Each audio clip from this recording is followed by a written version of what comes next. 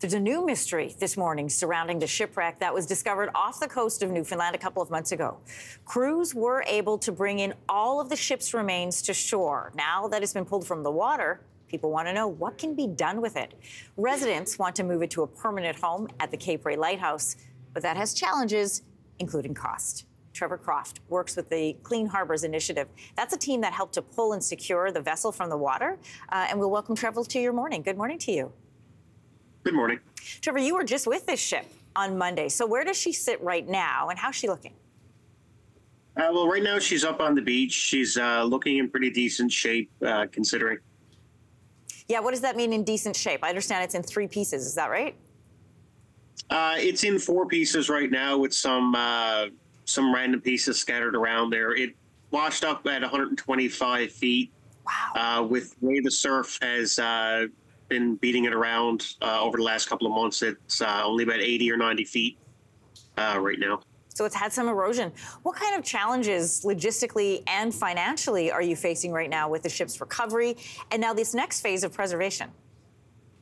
Well, just the sheer weight of this shipwreck was absolutely insane. We had 2 30-ton excavators trying to move this ship, and we cut a 30-foot section off at first to try to get them to move, and it was all the 2 30-ton excavators could do to move the ship. So just the weight of getting that moved alone out of the water to the beach was pretty extensive.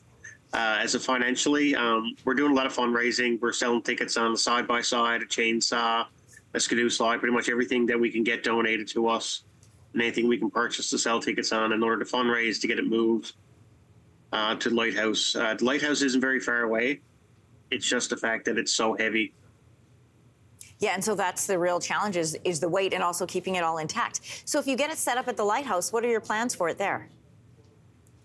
We'd like to construct a small spot at the lighthouse there so we can put it on display so people can come and actually take a look at it, learn from it, and learn from the construction techniques and stuff, because this is not something that happens here every day. So it would be nice to show people, to educate people, and just to have it as a little tourist attraction for the community.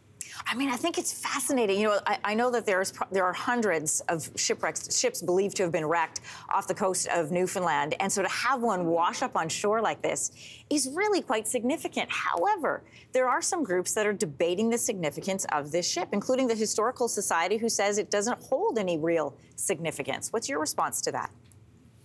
Well, without knowing where it came from, what it was hauling, where it was going, how it wrecked, I mean, I don't understand how they can say that it doesn't have any historical significance when they have absolutely no idea any answers to the ship.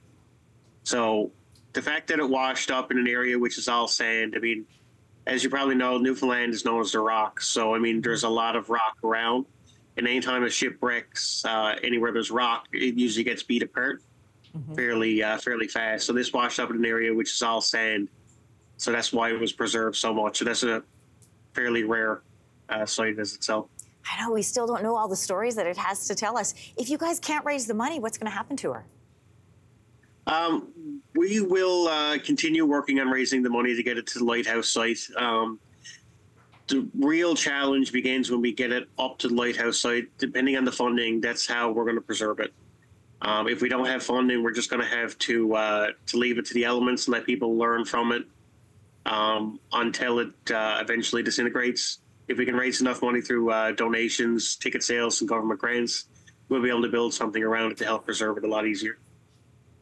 Oh, Trevor, it's a magical story, and best of luck to you raising the money that it needs. It holds so many stories, and it was sitting under the water for so long. Thanks so much for joining us this morning. Absolutely.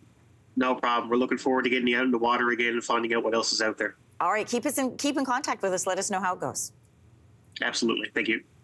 Hey, thanks for watching. If you liked this, be sure to subscribe here, or you can check out more Your Morning videos right here.